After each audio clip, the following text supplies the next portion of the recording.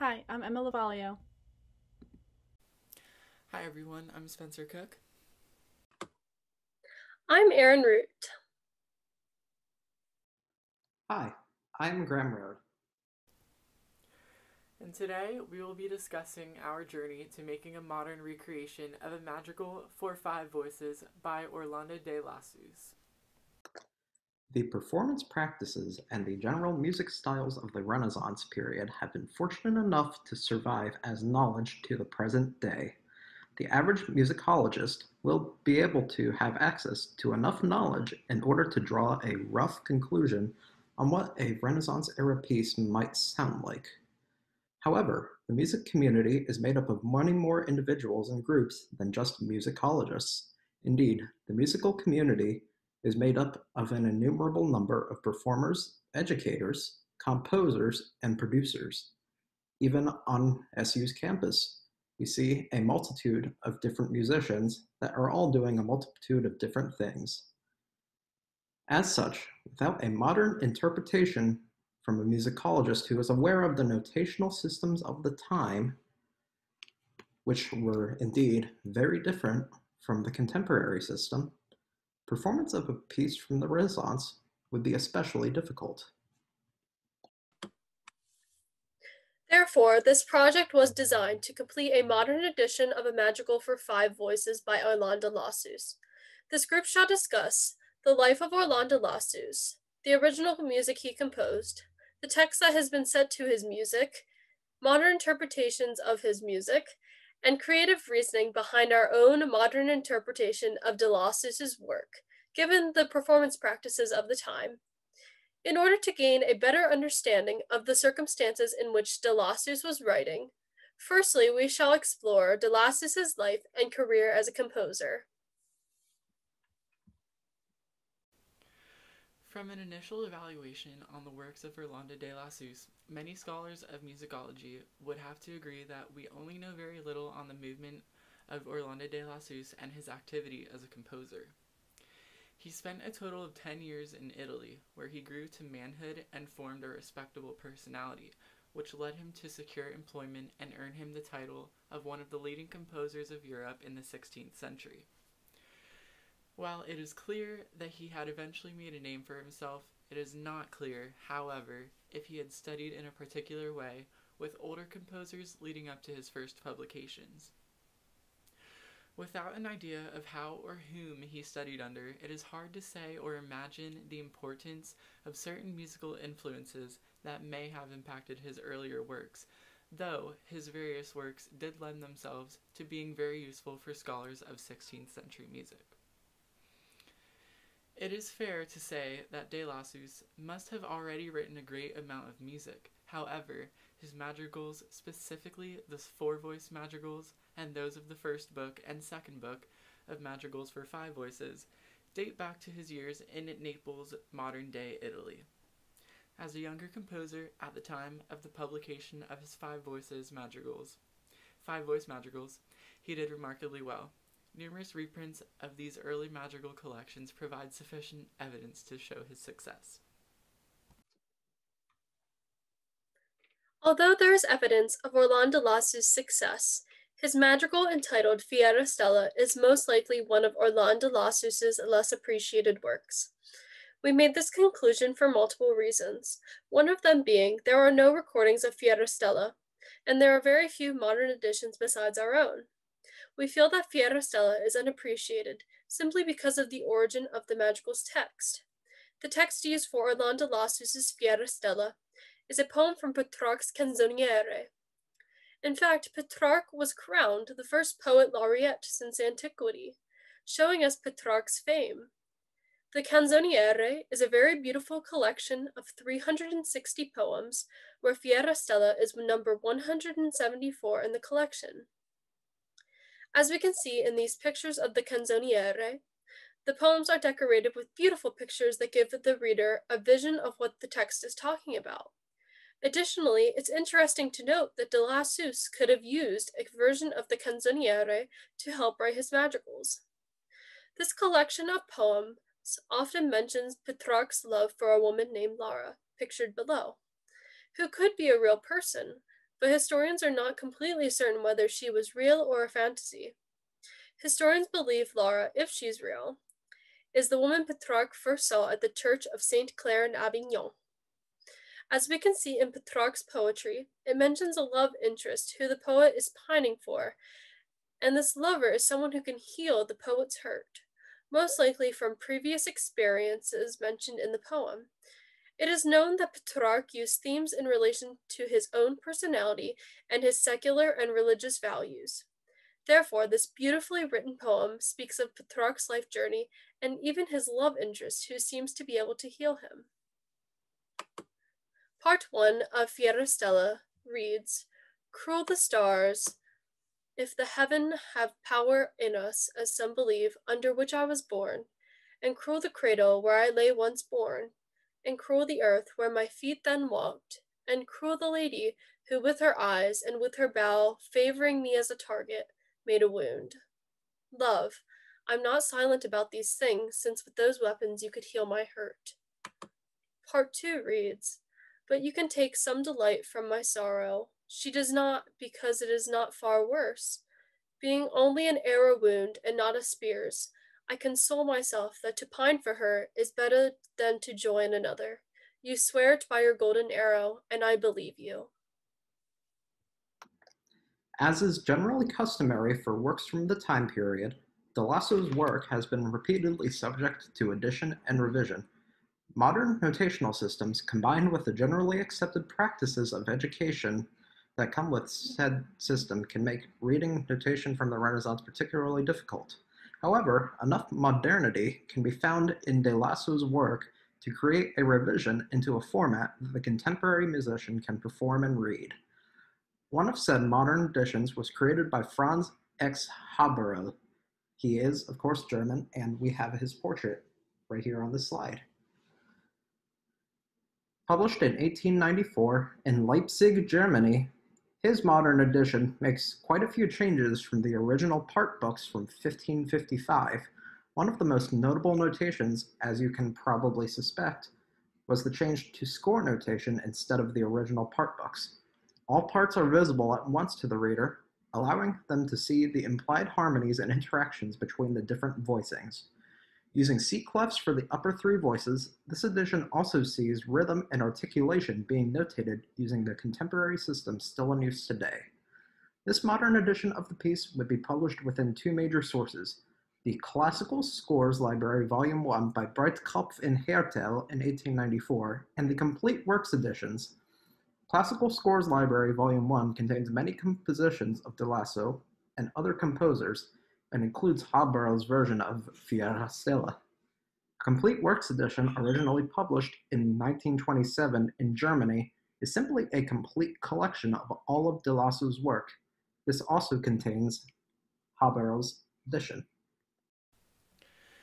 Dynamics were a consistent problem for writing this modern interpretation. As one can see in the original published part books of the piece, there is effectively zero mention of dynamic contrast. As such, this group really did not have much to work with. The first major mention of dynamic contour was written in 1597 by Gabrieli, almost 40 years after the publication of de Lasso's work. Many of the dynamics that this group included are based off of the performance practices of today's musicians. Given this, the dynamic characteristics of performances of the time cannot truly be known. However, the dynamics which are included in this group's edition add a lot to the performance aesthetic value of modern musicians. More information regarding the subject of dynamics will be discussed later. Another fact that must be mentioned is the lack of modern recordings. This group has been unable to locate any recordings of the magical Fiera Stella, meaning that either no one has recorded this magical or no one has put the recording on display over the internet. This is both a hindrance but also a blessing. While there are no recordings for which this modern edition can be based on, this also gives the performer freedom to choose how to perform this piece. This can be very useful as a marketing tool for ensembles that wish to perform a work that has not been recorded yet, effectively setting the precedent of any performances to follow. So one of the biggest decisions our group had to make when writing out the modern edition of Fiera Stella, as well as Ma tu prendi, was the organization of the voices. We decided to rename the voices since the original score used some outdated terms. What we would usually see in a modern score is soprano, alto, tenor, baritone, and bass. The names in the original score of Fiera Stella line up respectively with SATBB as cantus, altus, tenor, quintus, and bassus. For the baritone voice, also known as quintus, we decided it may be easier for the voice part to be read in treble clef with an indication to sing down the octave, written the same way most tenor voices are written. These few changes make it easier for modern ensembles to perform the piece. I'll show you that now so you understand exactly what I'm talking about. You'll see on the left, it's written, like I said, the way a more modern piece would be written: soprano, alto, tenor, baritone, and bass. It was originally hard for us to decide what dynamic decisions to make. The piece had no recordings and no dynamics were written in the original score, as dynamics were not a common practice during this time period. However, once we started dissecting the translation, it became much more easy and natural for us to agree upon what should be stressed and showcased. In the beginning of Fiera Stella, the lyrics reflect the stars in which a child is born under. This is a very sacred description, and thus we wanted the dynamics to reflect that calmness. Furthermore, the voices come in staggered, and so we wanted them to gradually build in dynamics. You can see the voices start piano, and with every staggered entrance, they gradually build in dynamics. Similarly, multiple held up notes or any melisma in the voices may have had a crescendo, etc. Fiera Stella specifically has very diverse lyrics. I'll explain that in a moment. So I'll first show you these entrances, as mentioned, start off piano, and over here in the alto voice, there is multiple notes held out that one word. So we had them grow in dynamics. And then as these entrances become start over again and they're still staggered, they grow in dynamics. So now instead of coming in piano, we come in mezzo forte, and that continues on pretty steadily. Now we're coming in forte, etc. So as I mentioned, the lyrics are pretty diverse. The opening of the piece talked about the sacred parts of life. However, later in the piece, the lyrics address a cruel lady who with her eyes and her bow favored me as a target. This holds a lot more aggression and passion than when we were talking about the stars. So the dynamics also reflect that. There's lots of accent seen in all of the voice parts as they sing the words fiera donna, in English translates to cruel lady. I will again share my screen so you can see those voice parts. Let me just find that really quick. Here we are. You'll see all the voices. The soprano part in those last two measures have fiera donna, and those have accents over it. The alto is just before that, and they had the alto part had more held out notes, so we had them crescendo and decrescendo. Anywhere where they had those longer held out notes, we gave them room to grow. That way it didn't become super flatlined. So you can take that in for a moment. And like we mentioned, the melisma over on the left, you'll see measure 21. The alto part had those held out notes for a while. So we had them, gave them a lot of room to grow there. Yeah. Stop that share. For Ma tu prendi, there are far less melismas in the piece, and it is much shorter than Fiera Stella and has far less lyrics in it. Fiera Stella has a lot of words, but Ma tu prendi was kind of repetitive in its lyrics.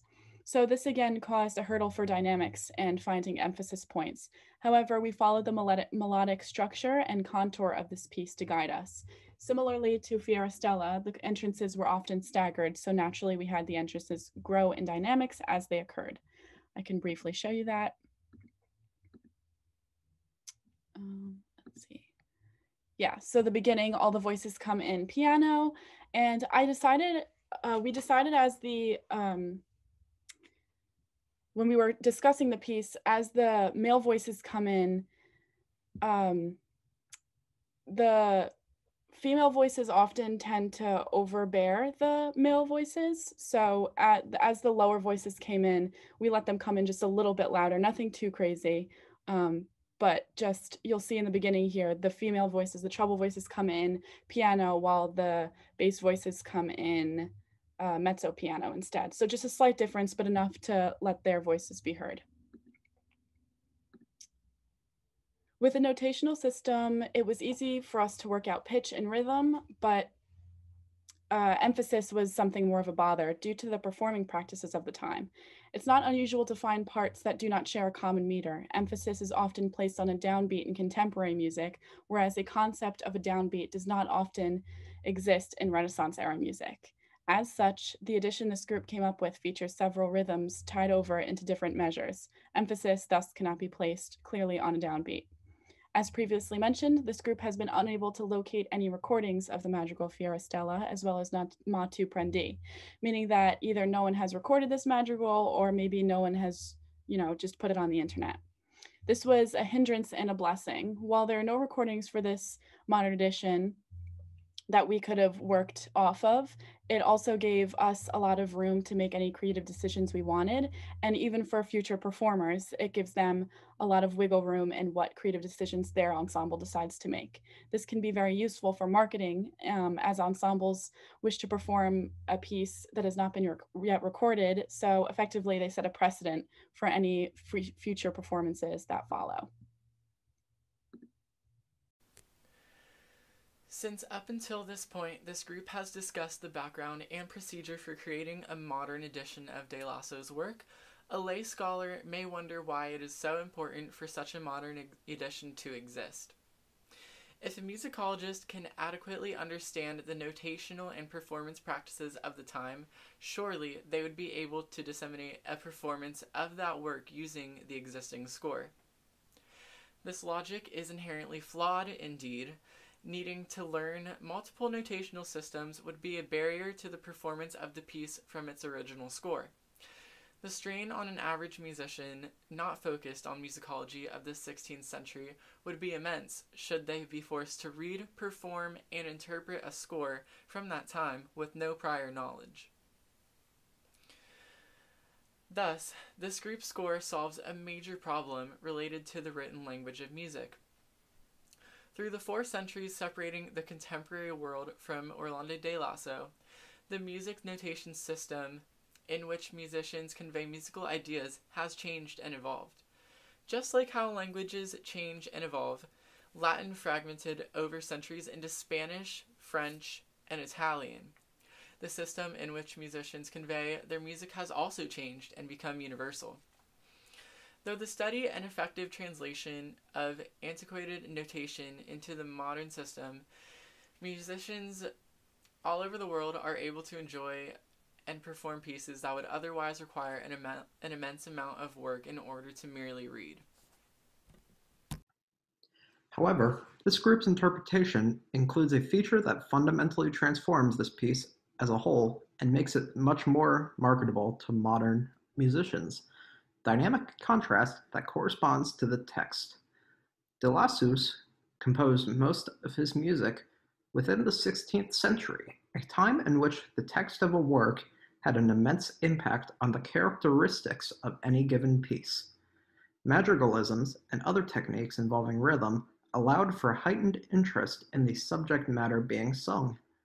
This group's interpretation takes this text painting one step further. The dynamic contrast present in this group's interpretation coincides with the text to place far more interest on the subject matter being sung about. For example, the line, I fiera con dove nato Yahweh, I don't speak Italian, I am sorry, which translates to English as, and cruel the cradle where I lay once born, contains a noticeable decrescendo to reflect the humble and simple beginnings at the start of every human life. We are returned in the music to our very infancy. This group also made use of dynamical contrast in order to make the syllabic stress more apparent.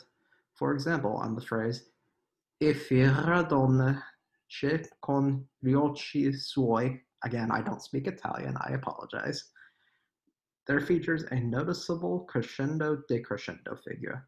This shows the reader of the score that emphasis is to be placed on the first part of the word donna, not only showing the stress of the syllables, but to also heighten interest in the word.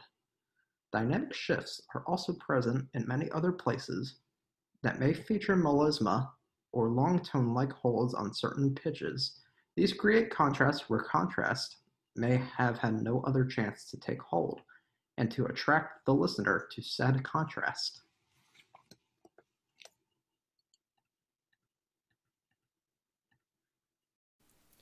Having access to a score brought back and translated into modern notation from its archaic original form is a benefit to the entire music community. It gives performers new repertoire to perform. It gives arrangers and composers new material to base their own on that would otherwise be lost to history. It gives publishers an economic incentive to record and sell said recordings, and lastly, it gives the musical community as a whole the opportunity to take a figurative step into the past. Writing a modern notation of Fiera offers the musical community at large the ability to perform something that would otherwise have been lost to time. It gives the modern audience the ability to hear what our ancestors from over 4 centuries ago were hearing.